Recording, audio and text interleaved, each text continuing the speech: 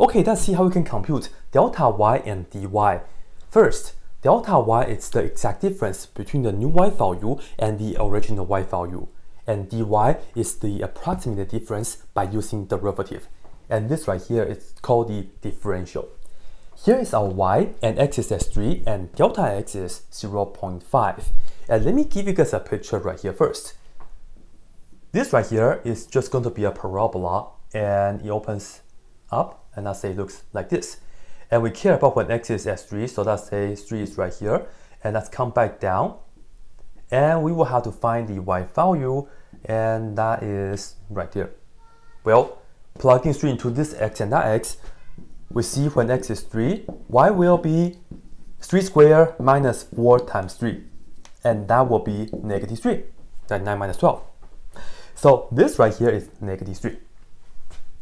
Next, delta x means the change in x, and it's positive 0.5, so that means we will have to go from 3 to the right 0.5 units, and that will give us 3.5. And by the way, this right here is indeed equal to 4, because 4 squared minus 4 times 4 is 0.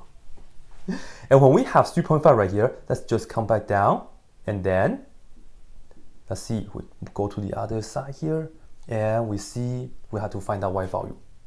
To get the y value, do the same thing.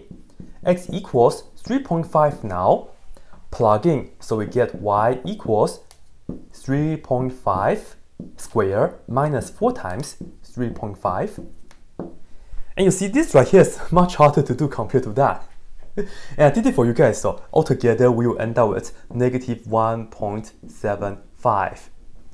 Still pretty good because this is still exact answer.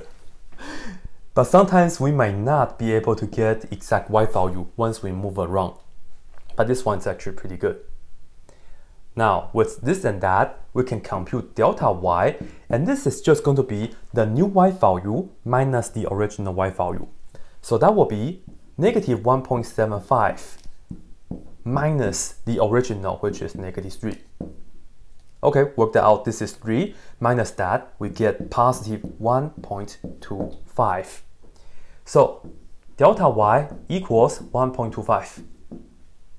And for a picture right here, it's this distance from here, right from here up here, the change in y. So that's delta y, and that's 1.75. So 1.25. 1.25. Done. Okay, how can we compute dy? Well, as I mentioned earlier, we will be using derivative, and derivative is just the slope of the tangent line, right? So here's how it goes. Let's come here, and then let's draw a tangent line first. Okay, then what we are going to do next is, look at this. This is dx, and earlier, as we mentioned it, we just went from 3 to 3.5, and that's the change in x. That's 0.5. Now, starting at this point here, we are going to move to the right the same amount, 0.5. And this time, we'll denote this by dx because we're on the tangent line. So dx is 0.5. And you can see dx is the same as delta x, and the reason is because you can just move the same amount of distance, 0.5 units. So this right here is the same as dx. And hopefully when you're doing this kind of questions, the delta x is not like a crazy number like square root of 2 or 1 over pi. Yeah, 0.5 is perfect. From here, what we are going to do is, when we go from here up to the tangent line, this much distance is precisely the dy. And you see, the slope of this tangent line is just dy dx. Aha! So now this is how we are going to compute dy. Here, this is our y, which is x squared minus 4x. All we have to do is differentiate this, and we will get dy, and we will get 2x minus 4, and then right here we multiply by dx. That's it. And you see, if you would like, you can kind of divide this by dx, and you get a dy dx, which is the derivative. That's the idea. And now we can just throw in every all the things.